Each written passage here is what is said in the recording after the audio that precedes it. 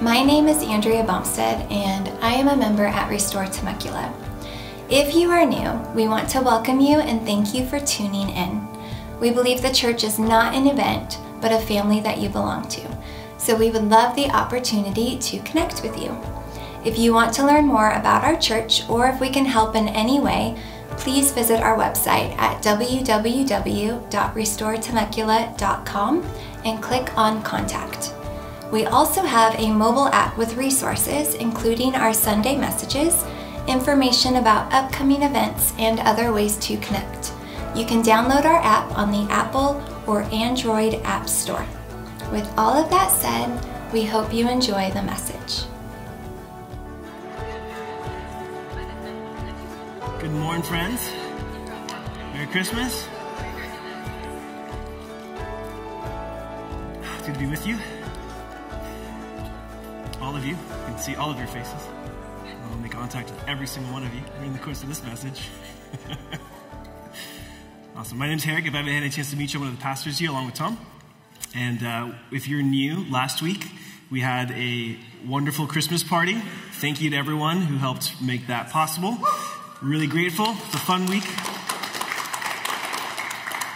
And we're back. So we're going to continue this morning our series, which is called The King and His Kingdom. And we're in week 3, actually. The first couple of weeks, it was a kind of an Advent mini-series. And we're going to continue kind of looking at the Christmas story for at least the next week or two.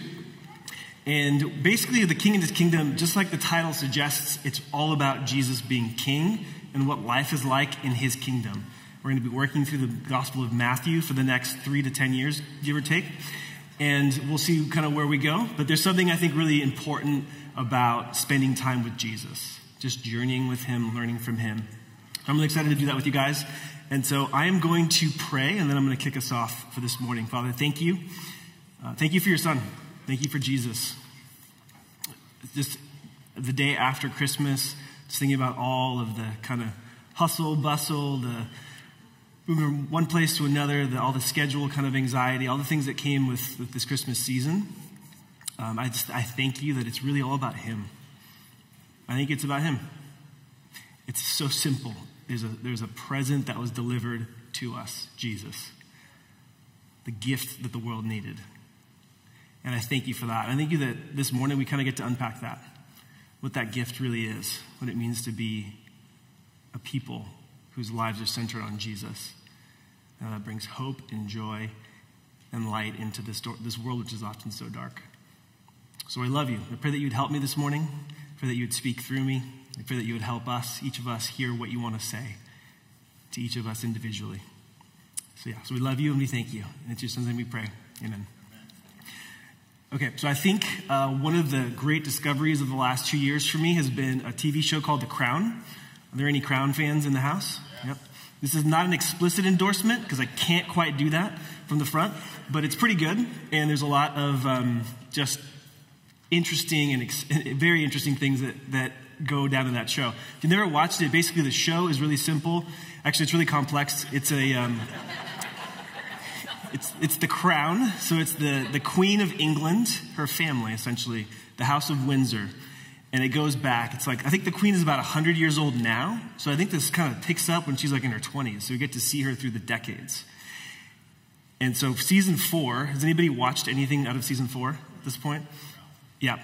So Princess Diana shows up. If you guys I think most of you will know who she is. For those of you guys that do not know who she is, she was, before social media, she was like social media before social media. I mean, she was just everywhere. And so I'm actually not going to talk about her today, but it's that season where Princess Diana shows up. I don't know why I'm teasing about this stuff. There's an episode in that season, so Diana's in it, but I'm not going to talk about her.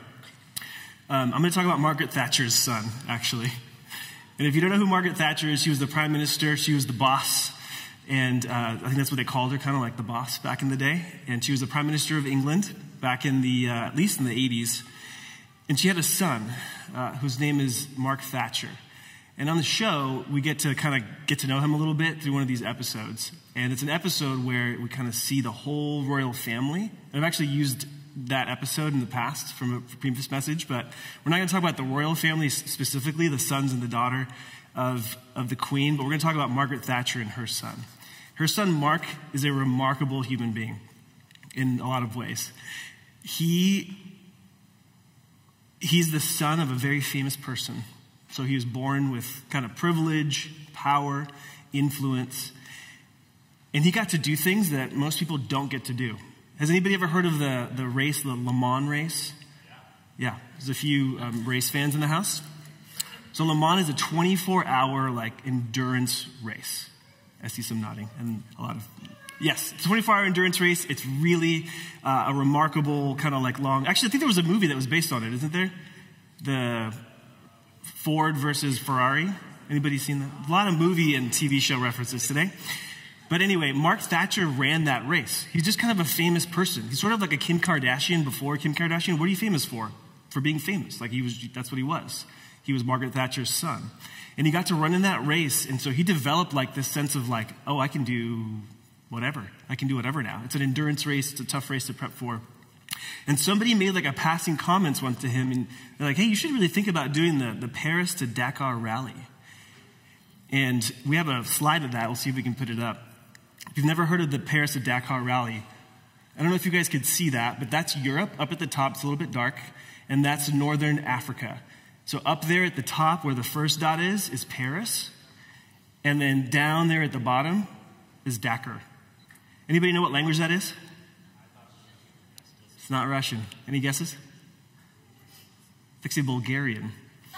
Yeah. Thank you, Wikipedia. Yes, Bulgarian is the correct answer. But take a look at that. Take a look at that race. What do you think about traversing that desert? How does that sound to you in a little rally car with 2 other people over 3 weeks? Interested or not so interested? No. It sounds amazing, okay? We got one person. So Mark Thatcher got invited to do this, and he was like, sure. And then he completely forgot about it. Just forgot about it. And in 2 different retellings of the story, at one point he says, I forgot about it for 18 months. At one point he says, I forgot about it for 4 months, whatever. The point is, he forgot. And he wasn't driving the car, and he wasn't the mechanic. He was the person navigating this. And he prepped for half a day the day before this race started. And they took off. What do you think happened to Mark Thatcher's car? Got lost, yeah. You can see where this story is going. Does anybody remember this? Anybody who was around back in the... Yep. Big deal, right? So in the episode of The Crown, we get this story of what's happening with Mark Thatcher. He's lost. Totally, utterly, completely lost. The dude he took a compass. That's what he took with him. All the technology that was available, and granted, this is before GPS, so there's less technology than that we have now. But there was plenty of technology available, and he took a compass with him. And they got lost. Started to have some car trouble. They ended up getting off track by, I think it was around 30 miles off the actual course. And at the time that they were eventually found, they were 200 kilometers away from where they were supposed to be. But with that said, as you can imagine, if you're a mother, imagine if your son disappears. And your son is gone for a day, 2 days, if you could put the graphic back up, somewhere in there, your son's gone for 3 days, for a 4th day, you can't find him, a 5th day, all of a sudden water becomes an issue, food becomes an issue, survival becomes an issue. 6 days, he was gone, lost somewhere in that desert. Now, eventually, when you have someone as powerful as Margaret Thatcher for mom, what happens? People kick into gear, right? Like a legit rescue operation took place. There was 4 airplanes, multiple helicopters. There was, I think, a C-130, which I think at one point we had a C-130 pilot in our church, but if you've ever seen those, there's 4-engine planes. Enormous amount of time and energy and money was actually spent to track down Mark Thatcher. They did find him eventually, which is in itself a bit of a triumph. And so the show, it actually picks up with him back at home after he's been rescued.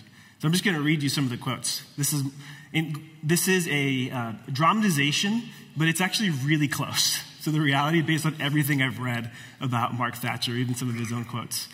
In the show, he basically says well, actually, no, this is a quote. He says, "I did absolutely no preparation, nothing." That's what he told the Guardian. The Guardian. I need that coffee. He said, "I did a half a days of testing, and a day later we were out driving." Nevertheless, he had plenty of bravado before setting off. He told the BBC, "I've raced in Le Mans. This rally is no big deal." Okay. And here's where he starts talking. This is him. He said, "I was never worried for my life. The others, though, are getting a bit existential. I remained relaxed and treated the time in the desert as a holiday. I even had time to read my book. When we were eventually found, all the hoopla, it really came as a bit of a shock. It was nonsense, really. The quote, the headline, 'The Prime Minister's son lost in the desert.' And he said, 'Because we weren't lost.' I mean, I knew where we were. It's just that no one else did. That was the problem. You lot lost us," which means you people lost us. "You were 30 miles off course," his sister told him. He's like, "It's not that simple. The point is you make your own route." And then the sister's like, "Hey, the driver didn't seem too happy. She almost died of heat stroke. They had to take her to the hospital." And he's like, "You're just being overdramatic." And here's the crazy part. His dad actually showed up. Margaret Thatcher's husband showed up and told him off as soon as he saw him. And Mark Thatcher was like, "Why'd you tell me off?" He was like, "Well, I thought you should have shown a little more gratitude to the rescue team." And then Margaret Thatcher's like, "Why? It was their job, wasn't it? It took a week. What a farce." And then it goes from there. Breaks down even more and even more. What's my point in saying all this? Obviously, love the crown. I'm not endorsing it. I'm not endorsing all of it. Here's my point in saying all this. When somebody greets their rescuer with indifference, they're lost. They're truly lost. And today, we're actually going to talk about a cosmic rescue, Jesus, who showed up on the scene 2,000 years ago to accomplish a rescue that the world needed, whether or not the world was aware of it. And we're going to see two different breathtaking responses to Jesus. Mark Thatcher's response to his rescuers is pretty breathtaking. And in this story, we're going to see two different ones that are actually equally breathtaking for totally different reasons. So go ahead and grab your Bibles. We're going to dive into this part of Matthew chapter 2, verses 1 to 12. This is a very familiar story. It's the story of the wise men coming with gifts to King Jesus. If you've been a part of the church for any length of time, even if you haven't, you've probably heard this story on more than one occasion. It's very, very familiar. So I'm going to ask you to just kind of suspend your understanding of the story, or just hold it very loosely. There's a bunch of things in here that I actually thought were super interesting. Like, for example, how many wise men are there? We don't know. Yep. The general confusion in the room is matched by the fact that it's vague. We don't know. When I grew up, it was like there's 3 of them, and we had names for them. Balthazar, Melchior, and something else. I don't remember. But there was very clearly 3 of them, and they were there with the shepherds. And actually, over the course of time, like, scholars have figured out, like, we don't know how many there were. And they were actually there, like, way after the shepherds. So there's all these things that we assume about this story that actually aren't probably true. And there's something here that I've missed after reading the story so many times that I just want to point out to you guys this morning. So Matthew chapter 2, verses 1 to 12, Jesus, long-awaited Savior for all people, is born. And right away there's trouble. So let's read. After Jesus was born in Bethlehem of Judea, in the days of King Herod, wise men from the east arrived in Jerusalem, saying, "Where is he who was born King of the Jews? For we saw his star at its rising and have come to worship him." When King Herod heard this, he was deeply disturbed. And here's one dude that you do not want feeling any feelings. We're going to talk about him next week. And all of Jerusalem with him. So he assembled all the chief priests and scribes of the people and asked them where the Messiah would be born. In Bethlehem of Judea, they told him, because this is what was written by the prophet. "And you, Bethlehem, in the land of Judah, are by no means least among the rulers of Judah, because out of you will come a ruler who will shepherd my people Israel. Who's that? Then Herod secretly summoned the wise men and asked them the exact time the star appeared. And he sent them to Bethlehem and said, hey, go and search carefully for the child. When you go find him, report back to me so that I too can go and worship him. And that was not the truth. He had his own plans, which we'll get into next week. But that's what he told them. And at that point, I don't think they really had any reason to doubt the guy. Verse 9, after hearing the king, they went on their way. And there it was, the star they had seen at its rising. It led them until it came and stopped above the place where the child was. He's probably not in the manger at this point. He's probably 1 or 2 years old. So they're just at home, where the child was. And when they saw the star, they were overwhelmed with joy. Entering the house, they saw the child with Mary, his mother. Falling to their knees, they worshipped him. And they opened their treasures and presented him with gifts, gold, frankincense, and myrrh. And being warned in a dream not to go back to Herod, they returned to their own country by another route. Okay. Very familiar text for a lot of you guys. Believe it or not, there was stuff that surprised me as I did my research and my study into this. What surprised me about this text? Okay. The key players actually kind of surprised me. Herod, we'll get to next week, but we'll start with the scribes and the Pharisees. The scribes and the high priests. Who were the scribes? The scribes were essentially the interpreters of the law of Moses. They were the Bible scholars of the day, the Bible nerds. And let me read a quote. By the time of the New Testament, scribes wielded significant power throughout Israel and were routinely found in the ranks of the Sanhedrin, the ruling council. They served as the copyists of the law, which sounds really boring and kind of dull, like you're copying stuff. But this is a duty that actually involved interpreting it too. So they were not just copying the law and all that stuff. They're actually interpreting it. So sometimes they're referred to as teachers of the law. So if you're reading the Bible, sometimes you'll find that designation too. And here's what's interesting. These are the dudes, if there was a specific situation that came up where there was no law, guess who it was that actually created the precedent for how to handle that? It was these guys. It was the scribes. So they had a lot of power and a lot of influence over the people.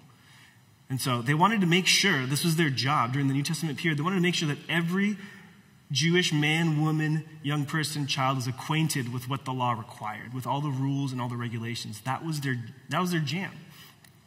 And they also served in a judicial capacity because they passed sentence in the Jewish court. So they were just everywhere. Like they had massive, massive influence. And their knowledge of and skill in interpreting the law made them candidates to be judges. Kind of like a Supreme Court justice and also like a Bible scholar. I mean, it's just like that. It's heavy and weighty. And that was the scribes. And now the chief priests were themselves incredible people too. So they were the highest spiritual leaders of Israel, and they oversaw the temple sacrifices and other ceremonies. They were supposed to represent God to the people and the people to God. That was their jam. This is like the people who were in charge of the Bible and the courts in a sense, and then also people who were in charge of worship, which in that culture was a big deal. Worship leaders. So if anybody really should have been running to Bethlehem when the Messiah was born, it would be these guys, you would think, right? You would think so. They were involved they served the community, they were seen as leaders, they carried authority. And it's sort of, as I was thinking about it, the situation is so ridiculous that it was like, I need something. And I think this might make sense to some of you guys. So you know that there is a whole branch of biblical study called eschatology. There's people that really get, and eschatology is great. It's wonderful. It's in the Bible. It's an understanding of the end times, like what's coming. We did a whole series a couple years ago on this. That was, I liked it. I enjoyed it. And you may not know this, but there are people who are like all about the end times to the point where it's like, we talk about the end times more than we talk about anything else. What's going to happen? What's the timeline? When is this person going to show up? What does this mean? Et cetera, et cetera. Do you guys know what I'm talking about? There's a whole subculture within Christianity that's like end times, end times, end times. Imagine if you had people like that alive when Jesus returned. Okay? Think about that. What would you expect that to be like? Frenzy? Airplanes going to wherever the Messiah is, to the whatever. depending on your understanding of eschatology, right? That's what you would expect. Frenzy, passion, just this sense of Jesus is here and we're going to go worship him. Now imagine if that happened and the end times people were like, we'll see.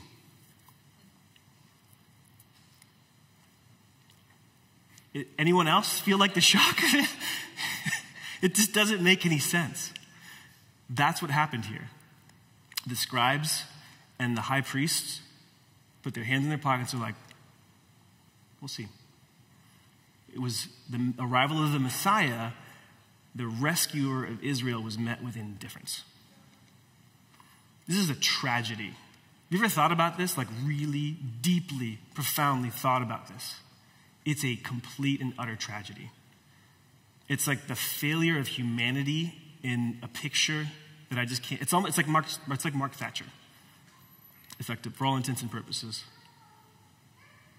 Rescued and completely and utterly indifferent. And they responded by staying put, essentially. Imagine if you're in a situation where you are in the middle of the ocean. I'm actually a really bad swimmer, little known fact. I've almost drowned off the coast of Laguna Beach at one point in my life. So I'm really quite happy to be alive at this point. And my kids are in deep trouble. Heather's, the two of us together. That's why we do swim lessons. That's why what Cassie does is so important. So I'm not a good swimmer. And imagine if I'm drowning. I actually almost drowned off the coast of Laguna Beach once. Imagine if there was one of those little life buoys was just thrown out to me. And I'm just kind of like, we'll see. I would not have done that because the way I got out was way more painful. But that's what we're talking about here. So what does that tell me? I've had time to think about this week. I made 4 observations. I'm going to share them with you briefly. Number 1, people who respond to their rescue with indifference don't understand their true condition. They don't get it. They don't appreciate the danger that they're in. Think about Mark Thatcher and the danger that dude was in.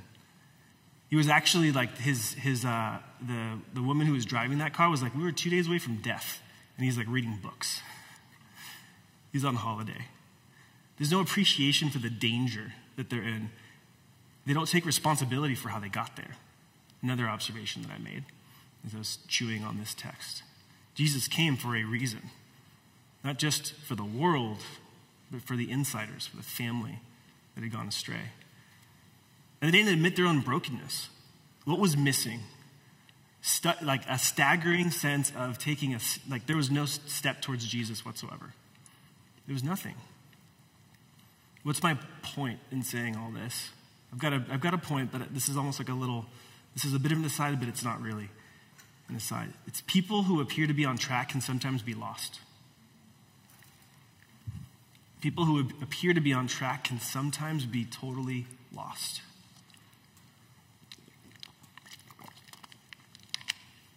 Merry Christmas, everybody. It's going to get better. The flip side, the Magi. Okay.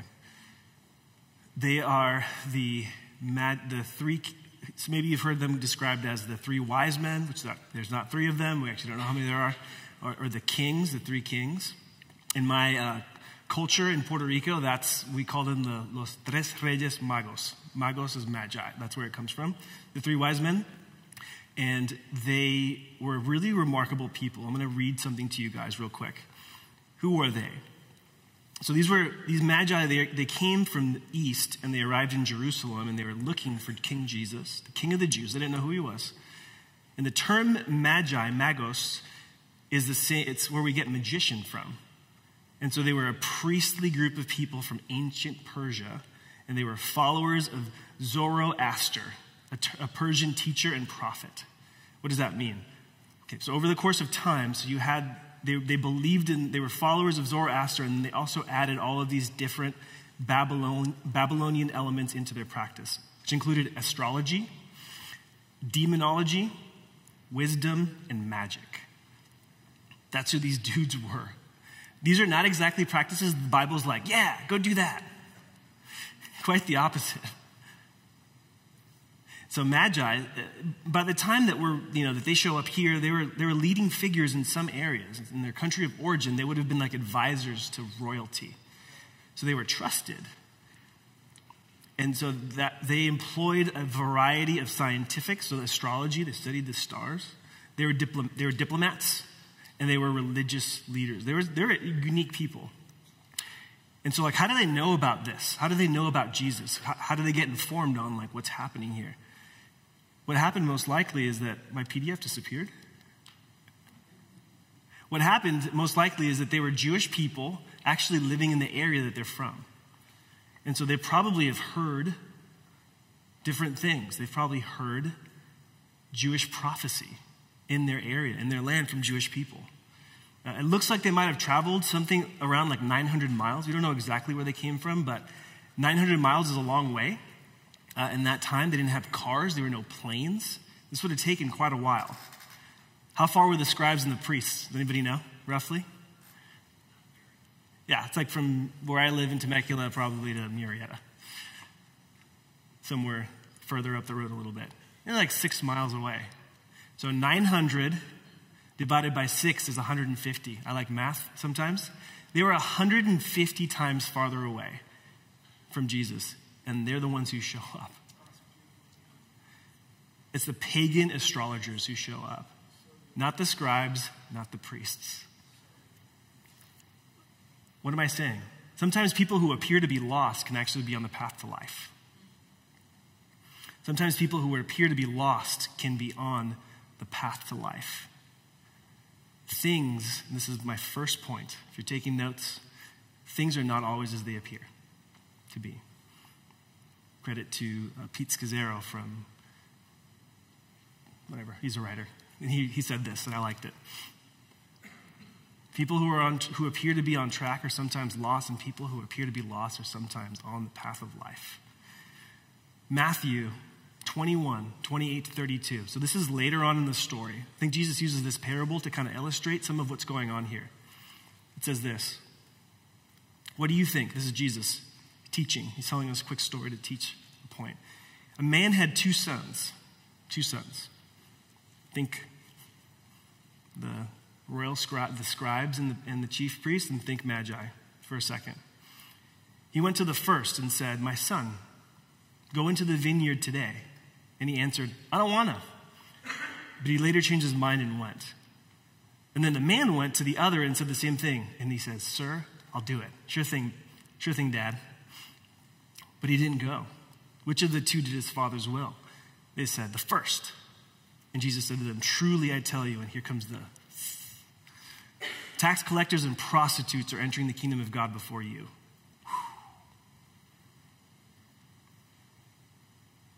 Things aren't always the way they appear to be. They didn't move towards Jesus. They didn't care. They were indifferent. And I've seen this in my own life. Sometimes the people who are most zealous for Scripture are the hardest to reach. Hear me out. I want to be zealous for Scripture.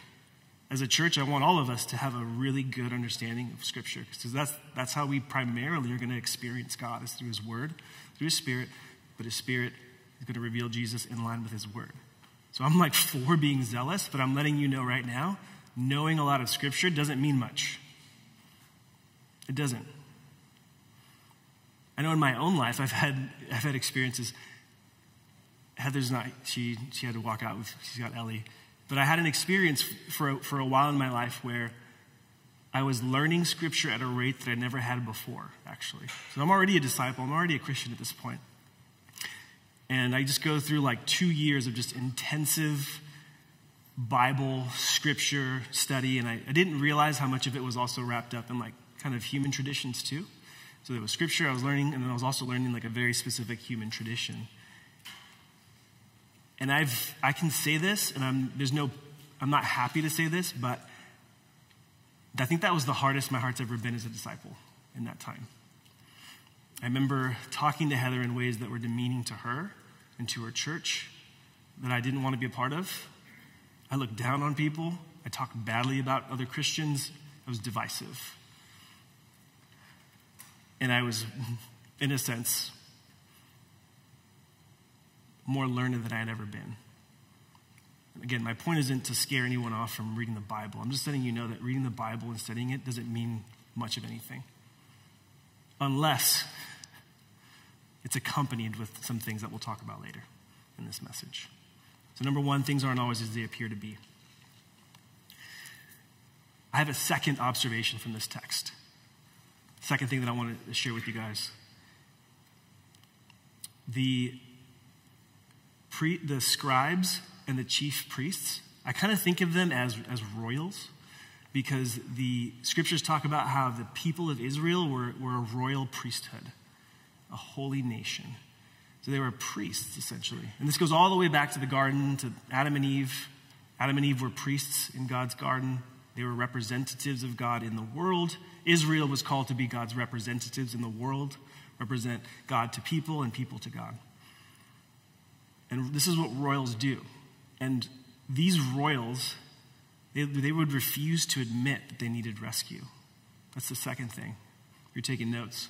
Like, lost royals refuse to admit that they need rescue. Matthew 23, 23 to 28. I'm going to read it real fast. And I should give a little bit of a background here. The scribes at this point, this is a generation after Jesus showed up. So the indifference that we see at first, it actually progresses and becomes something way more sinister. And these are Jesus' words to them. He says, "Woe to you, scribes and Pharisees, hypocrites! You pay a tenth of mint, dill, and cumin, and yet you have neglected the more important matters of the law: justice, mercy, and faithfulness. These things you should have done without neglecting the others. Blind guides, you strain out a gnat but gulp down a camel. You care about really little insignificant things and you don't care about the big things." Then it goes on. Blind Pharisees, you clean the outside of the cup so that first clean the inside of the cup so the outside of it may be clean. So there's focus on external stuff. They're hypocritical. And as I was reading this and as I was thinking about this, I realized, does anybody remember going through the Green Book? If you've been in the gospel community before, you've gone through the Green Book. So when we're starting the intro to gospel communities, we go through two different books. We go through the Blue Book and the Green Book. The Green Book, which we'll get to, guys that are in my intro right now, we'll get to that in a few months, has this breakdown. So I'm just going to go through it really fast. That I think, it wasn't until I read this and thought about this that I was like, oh my gosh, this is describing the scribes and the chief priests. So it's 6 ways of minimizing sin. I think you guys should have that in the back. I'll go through it real quick. Does it look familiar to some of you guys? So this is really, really practical. This is what the way of the lost royals looks like. The way of the lost royals looks like this. This is what the scribes and the Pharisees did. When they were, the ways that they minimized their own sin, which in other words is another way of saying the ways they minimized their own need to be rescued, was they were defensive, they faked it, they hid, there was exaggeration. What happened? The scribes and the Pharisees and the chief priests were actually experts at deflecting and blaming other people. And then they would downplay. I don't need to be rescued. So it was difficult to receive feedback about sin or weakness when confronted, tend to explain things away, talk about successes and justify decisions. It was very hard for people to approach them. In fact, Jesus tried to approach them, and guess what happened to Jesus? They killed him. So this goes deep. This goes really deep. There's faking, there's pretending and performing, essentially, to when it comes down to it. And what's the most common way that people outside the church describe the church today? Fake. Hypocrites. And Jesus is basically like, this is the stuff that he was most opposed to. And that this is kind of what the church is known for, broadly speaking.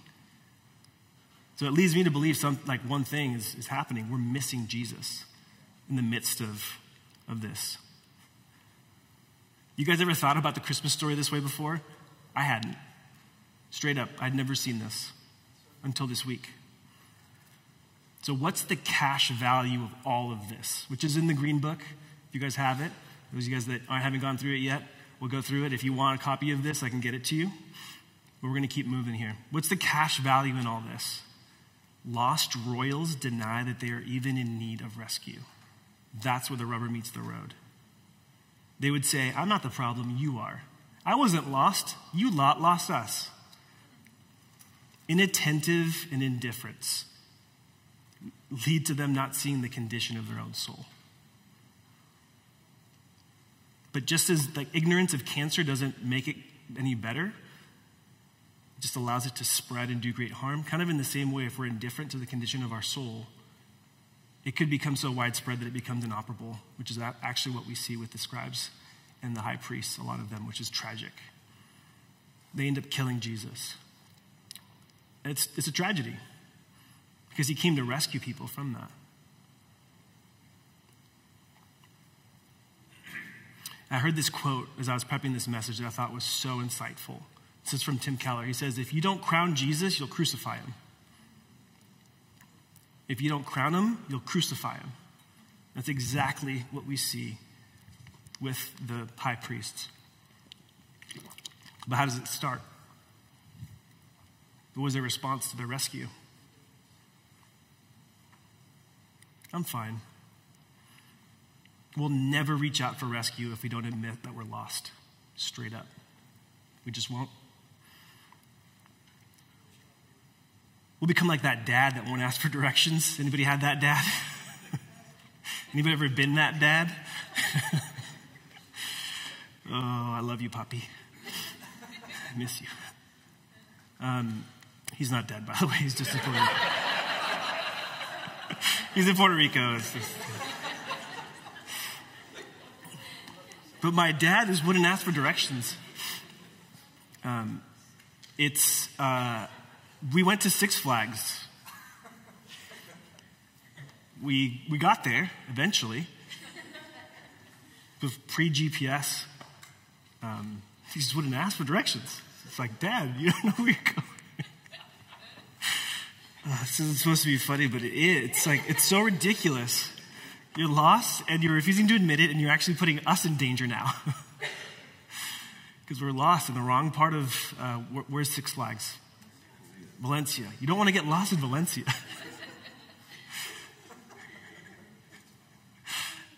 But hang with me for a second. It really is easier to pretend that you know where you're going and to say that everyone else is lost.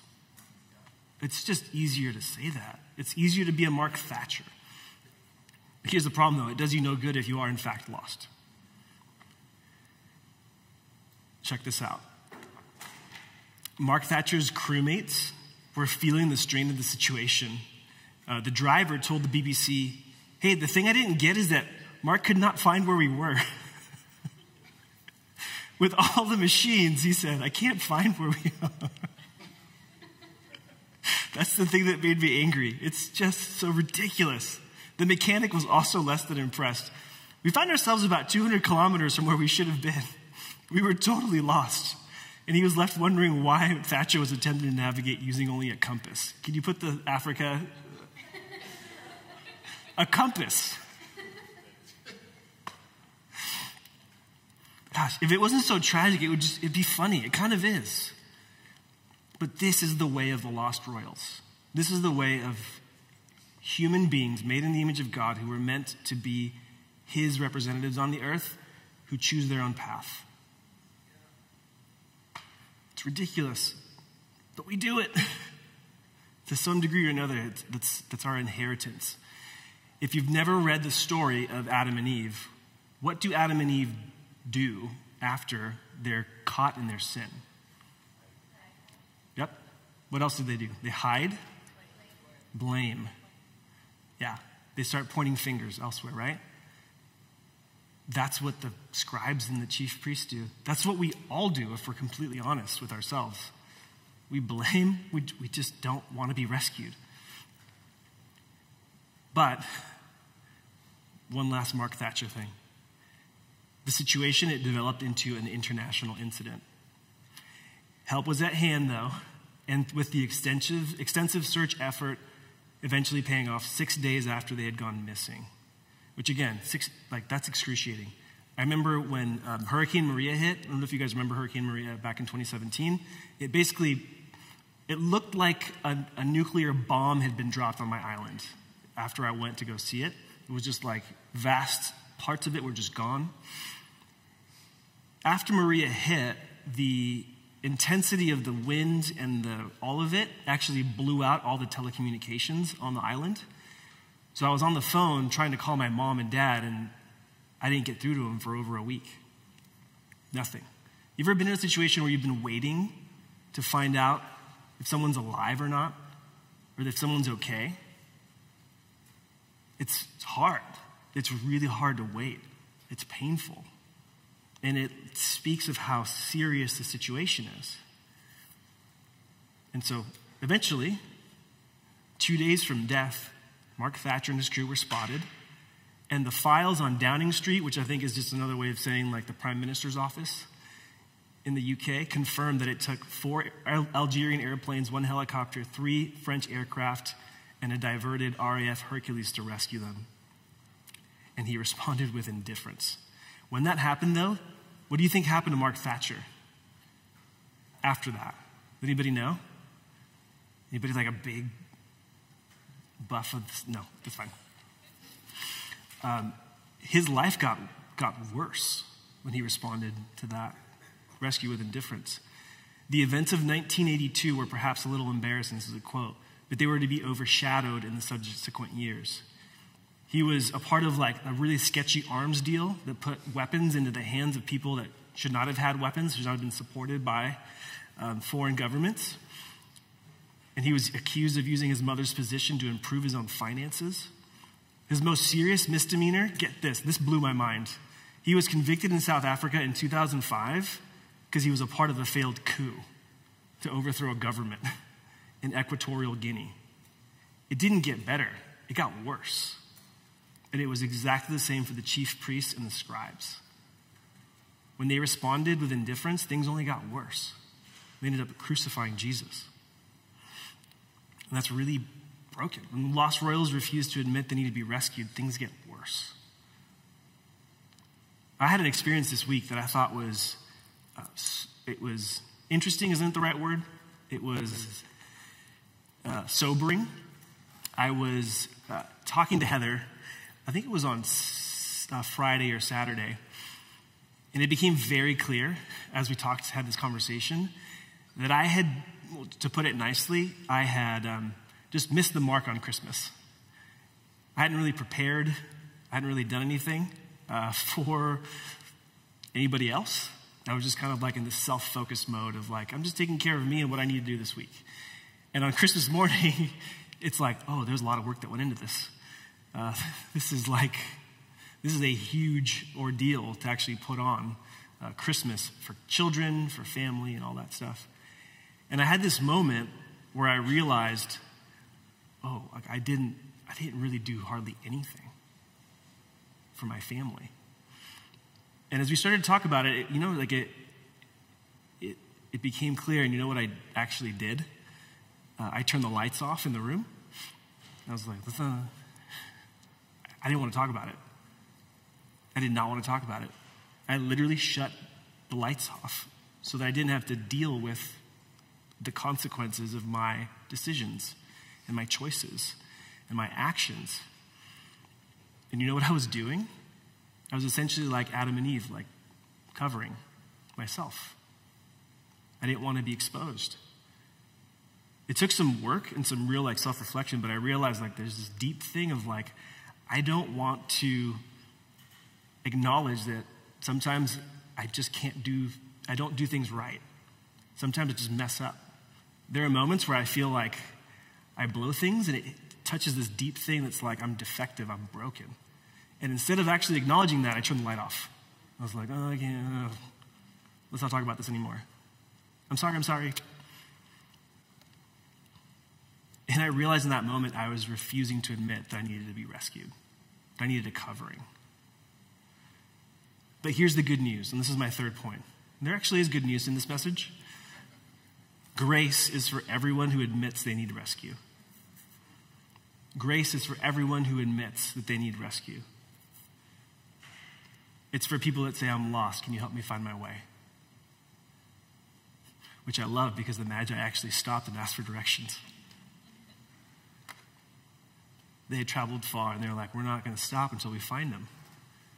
And they knew something. All that spirituality, all the practices that they had, all of their magic, all of their understanding, it didn't lead to true life or wisdom.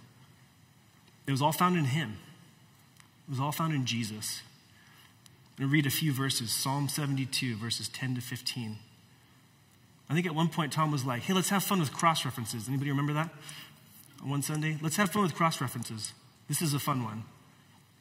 Psalm 72, 10 to 15 says this. We've got it. We don't have it. Sorry, just listen. It's going to be good. Let the kings of Tarshish and the islands bring tribute. This is a passage that talks about Israel's coming deliverer, coming Messiah. And this is centuries before Jesus shows up. Let the kings of Sheba and Seba present gifts. Let all the kings bow down to him. Let all the nations serve him. Indeed, he will deliver the needy who is crying out for help, and the afflicted who has no helper. He will take pity on the helpless and the needy, and all the lives of the needy he will save. From oppression and from violence he will redeem their lives, and their blood will be precious in his eyes. So may he live, and may gold from Sheba. What did the wise men bring? They brought gold. May the gold from Sheba be given to him, and may prayers be offered for him continually. May blessings be invoked for him all the day long. What is that saying? What's that promise? That Jesus, the Messiah, will rescue the poor people who cry out to him. You don't have to be poor financially, although that could be a part of it. It's a poverty of spirit. Those who understand that they're broken and in need of rescue. He loves to rescue those who acknowledge they need to be rescued. To redeem them from oppression, from violence. And obviously we deal with oppression of sin that oppresses all of us. And there's situations where people do deal with oppression as well, of other kinds. But the point is the same. Jesus loves to rescue. He's a deliverer who was sent for a purpose, for a reason. The stakes were really high. Mark Thatcher one more time. That race, the Paris to Dakar rally, there's been dozens of people who actually died during that race. Not that shocking when you look at the map of North Africa and all that stuff. It's not crazy to think that people would die. The founder and the organizer of it died of that race. The stakes were super high. And Jesus came to the rescue for us. The stakes couldn't have been higher for us as his people. I mentioned Adam and Eve earlier. What happens to Adam and Eve after they start blaming and hiding and they cover themselves? What does God do? What does he say to them? What does he promise? He promises someone who's going to come and do what to the snake? Crush. Yes. You guys, it's okay to answer. Crush. It's a good word. Crush. Not just for baseball. It's the crushing of the snake. And God says he is going to step on the serpent's head, which is a deadly blow, and the snake is actually going to also take a swipe at the Messiah who's going to come. So that same Messiah who's crushed the head of the serpent was actually taken out himself for us and for our sins. And what does God do to kind of prefigure that? He takes some animals, sacrifices them in a sense, and what does he do with the skins of Adam and Eve? He clothes them. When I was in my bed, turning the lights off, hiding, not wanting to deal with the reality that I had messed up, I was looking for cover. And I was hiding. But the reality, the good news is that Jesus covers us. He covers our shame. That's what he came to do. He came to help those who are needy and broken and hurting and to cover the shame that we carry because of our sin. He's our covering. He's our joy. And I know this message, there's lots of parts of it that are kind of intense. But what does it say about the Magi when they found Jesus? What was their response? Joy. Awe. Indifference on the one hand, and then awe and wonder on the other hand. So we're going to do something a little bit different this morning. I'm going to call the band up. And we're going to do something that is going to feel maybe a little bit different to some of you guys, but this is something that Christians do, which is to use their imagination to enter into the story. I want you to imagine for a moment that you are going to visit Jesus, the babe. If it helps you, you can close your eyes. If you don't want to close your eyes, you don't have to. But I want you to imagine that you are with the caravan, with the Magi. And I want you to imagine traversing 900 miles of desert, of sand, of heat, of cold. I want you to imagine going to Herod's palace and saying, hey, he's 5 miles away. Go find him. Report back to me. Imagine that joy, that expectation, that kind of sense of delight. We're almost there. We're in Temecula and we need to get to Murrieta. It's like right there. And I want you to imagine now that you're following a star, which I didn't even really touch on. A whole other thing that we could talk about another day. Signs in the heavens. And you see the sign and it camps out over a little house. A very humble house.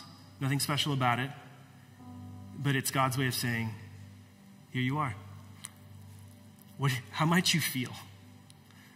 The long-expected Messiah, the one who came to rescue his people, is in that house. And now you walk through the open door and you see Mary, the mother, with the babe. And he's 1 or 2 years old. Let's say he's a toddler. And you look over and these important, dignified, wise men fall on their faces and start to weep tears of joy. And so you fall. Maybe you fall because, this is what's expected, or maybe you yourself are like excited. And you see them, let's assume there's 3 of them for fun. Gold, frankincense, myrrh, which one scholar called as cash. Imagine if just a bunch of cash is laid at Jesus' feet. And then it's you, and you have your hands open. What's in your hands? What's in your hands? What are you giving to him? What do you give to Jesus? And how do you feel about it? I know for me, I did this week, and I had to hand him my shame. I had to hand him the hiding, the broken way of the royals that I was following. I handed it to him. And I felt freer and lighter. What is it for you? Maybe it's a dream.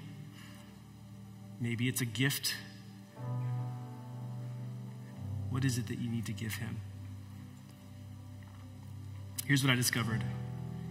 You give and you get back so much more. He's the one who rescues lost royals and restores them to family, to be the family of God. And how does he do that? He calls people to follow him. Come, go into the nations, teach them to obey everything I commanded. And as we learn to obey him and trust him and receive his love and forgiveness, we are made new people. So I'm going to ask you to stand.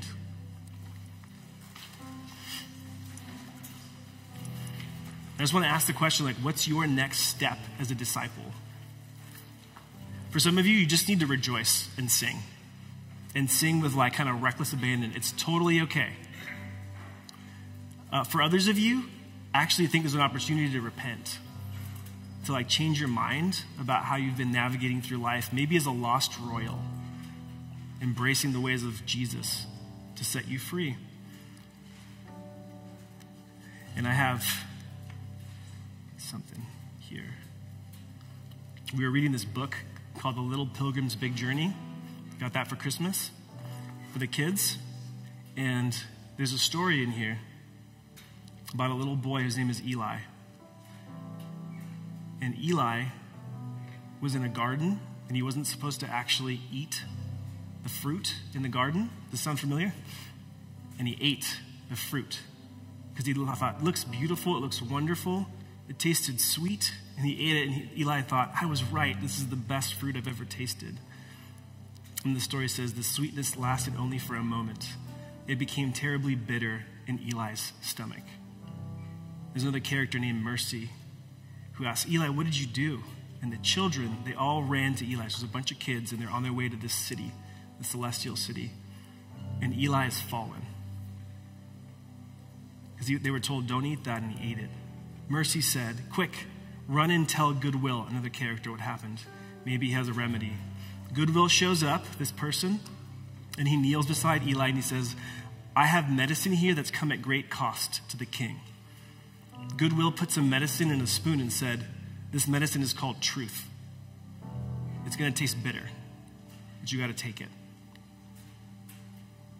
Eli nearly spat it out. He's like, this tastes awful. Well, that's only because of the golden apple. The truth tastes bitter to those who have believed lies. And I think it's important to recognize that every single one of us has believed lies. To one point or another about who we are, about what matters in life, about who Jesus is. But Goodwill, the story's not done. Goodwill gave him another medicine. This one is called grace.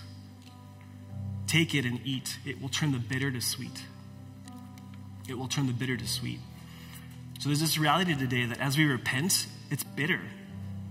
It's not fun to say like I was wrong. It's not fun to say like I've been trying to cover my own nakedness and shame on my own, and I've not wanted to be rescued. It's not fun to do that. It's bitter. But he gives us grace, which turns sweet. So some of you may need to repent and confess, and some of you guys may need to receive prayer. And if the prayer team can go out into the back, there's going to be people there that would love to pray for you. So we're going to sing. Some of us encourage you to go get prayer. And then Tom will be up in a little bit with next steps.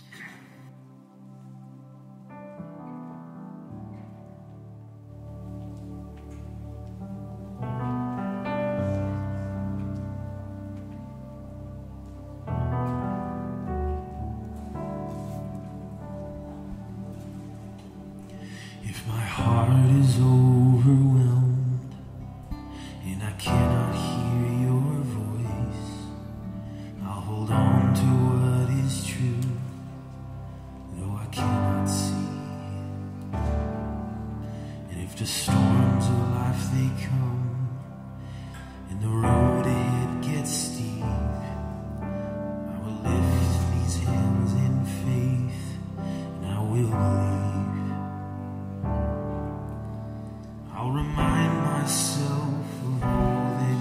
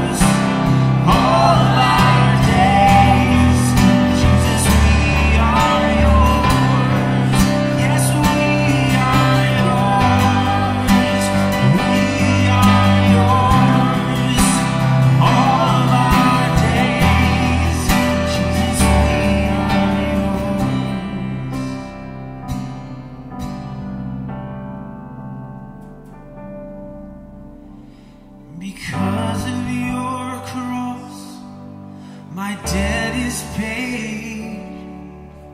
Because of your blood, my sins are washed away. And now all of my life I'll freely give. Because of your love, because of your love,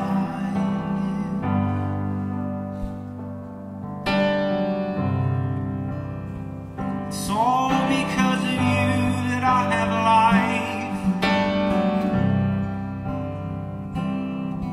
King Jesus, you endured my pain. Savior, you bore all my shame. All because of your love. The maker of the universe, you were broken for the sins of the earth. And all because of your love for us. All because of your love, Jesus. Because of your cross, my debt is paid. Because of your blood, my sins are washed away. Now all of my life I freely give. Because of your love,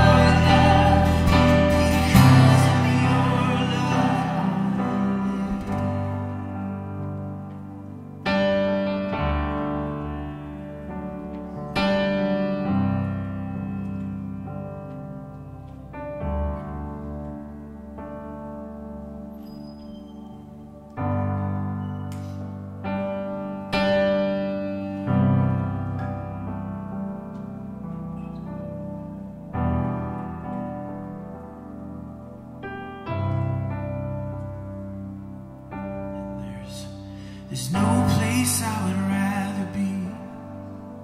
No place I would rather be, Lord. No place I would rather be than here in your love, here in your love.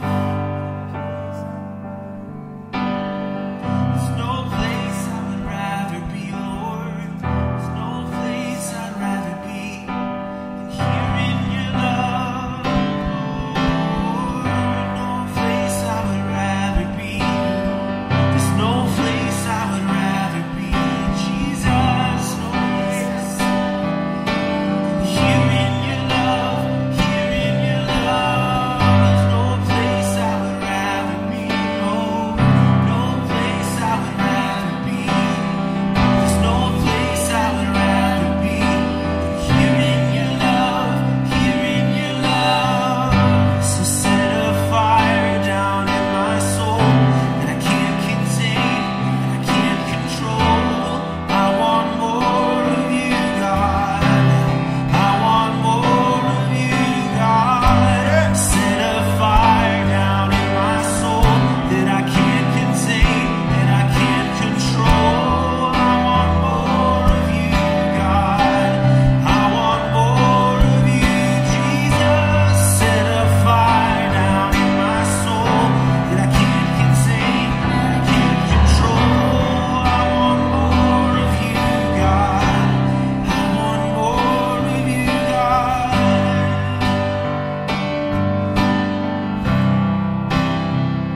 You're what we need, Jesus. Help us see.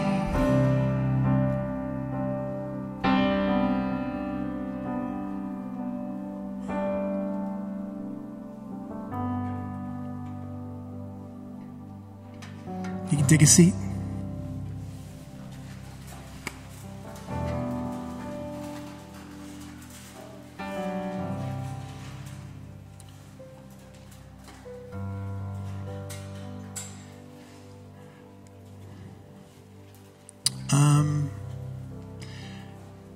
We desire to not just create but sustain a culture of honor. And so before I kind of wrap things up, I just think it's really appropriate to honor you, Jarek. The week of Christmas, there's a lot going on, and you vulnerably shared some of the stuff that, you know, your own shortcomings and how you approach Christmas with your family, and nobody's perfect. But that was a profound message, bro. You served us. I think all of us know what it is like to kind of mail it in sometimes, and the things that we give ourselves to, whether it's our relationships or our responsibilities or our careers or our jobs or our school, or and you did not mail it in. You sought the Lord, and you shepherded us this morning in a profound way. So I want to honor you, and the rest of us honor you. Thank you for serving us, bro. Profound. And there's something that I feel like the Spirit's highlighting for all of us. And I think it's joy. I think it's joy. And I think if you're anything like me, my attention is like, I'm constantly looking for things that will bring me joy. And sometimes it's things that, you know, they're like the big thing where you're like, oh, they're like the big, like you're like Christmas morning, like the big gift, you know, like when you're 5 and you get the bike and you're like, oh my gosh, you know, that's different than socks. Sometimes it's the big thing in life that you think is going to give you joy. Sometimes it's the approval of a specific person or a specific group of people. Our hearts we're constantly looking and reaching out for joy. Or on the march, like we're literally seeking it out in all these different ways and all these different areas and all these different things. You're just like me, you do it too.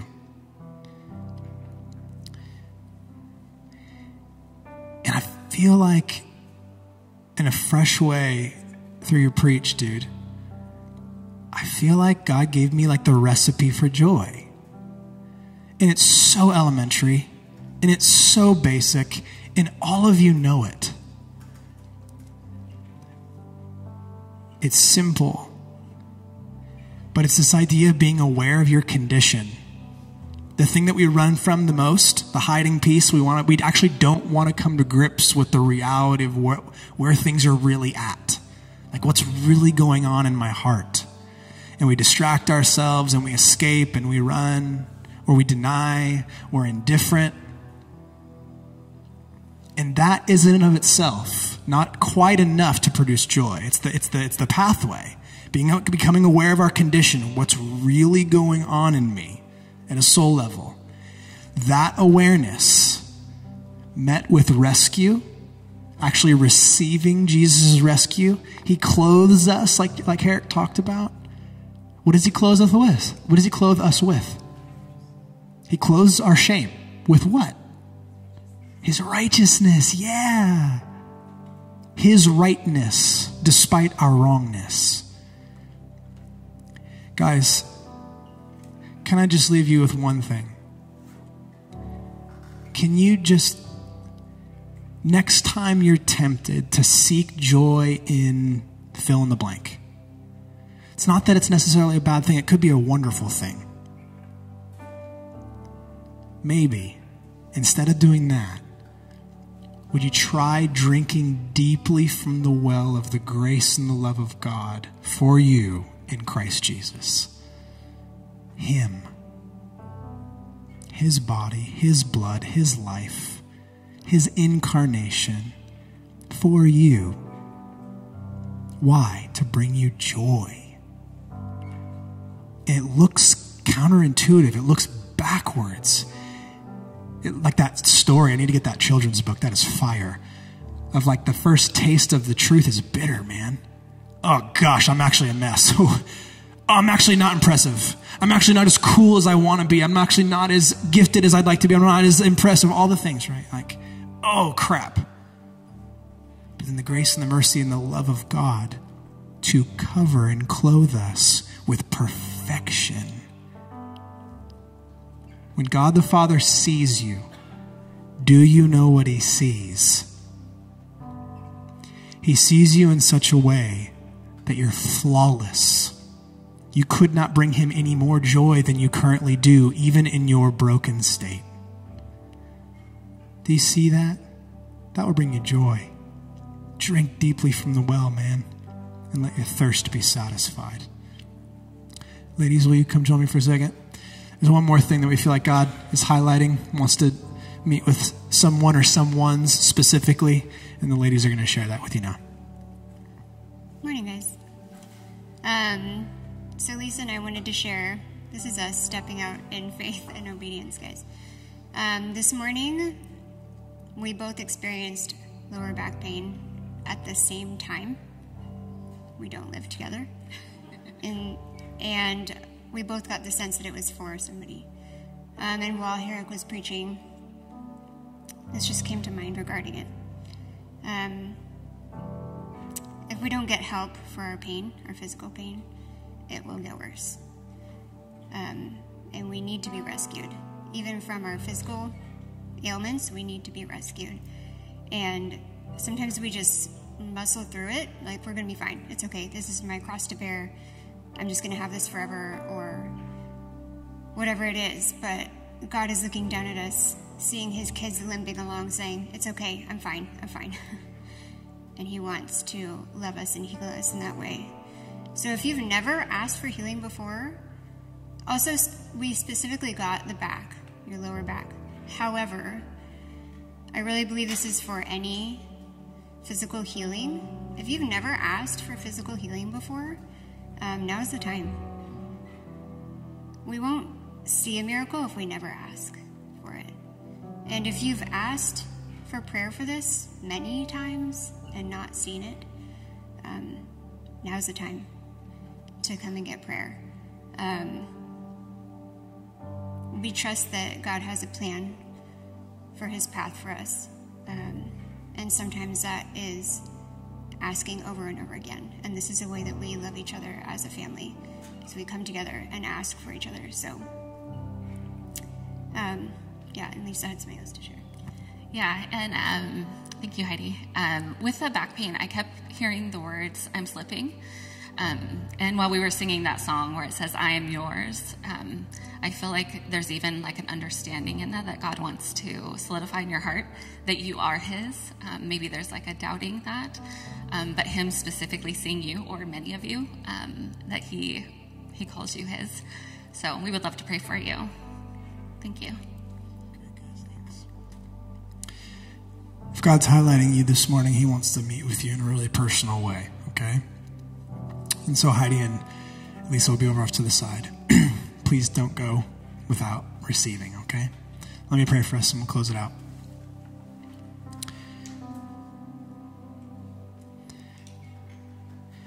What is it about this season, Jesus, that just makes it always feel so busy?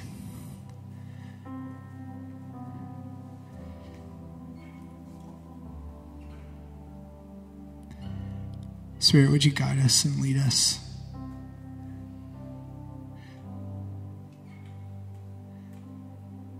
To slow down enough to become aware of our condition so that we can become aware of your grace and your love so that we can actually discover who we are and we can experience the joy that you purchased for us with your blood.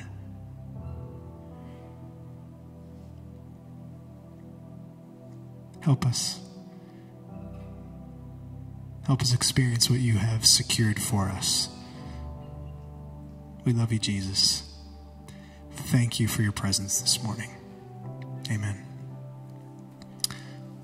Love you guys very much. Wow. Oh, cool. There are magnets and ornaments in the back if you haven't got a magnet or an ornament. No be do. Put it on your fridge. I'm fired up about that. Love you guys so much. So much. Enjoy your Sunday.